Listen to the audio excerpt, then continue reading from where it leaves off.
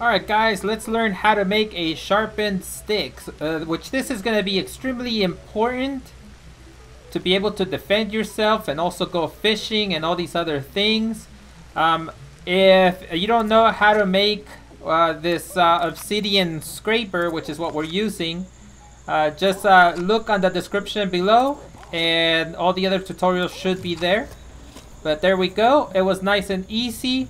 And also what you need to know is you can do this with any rock, even if it's not a scraper or anything like that. But some take longer than others. And the best one by far is the chopper, the basalt chopper. So if you don't know how to do that or where to find the basalt, just look at the links on the description. But anyways, that's it for this video. See you on the next one. My work saved the human race.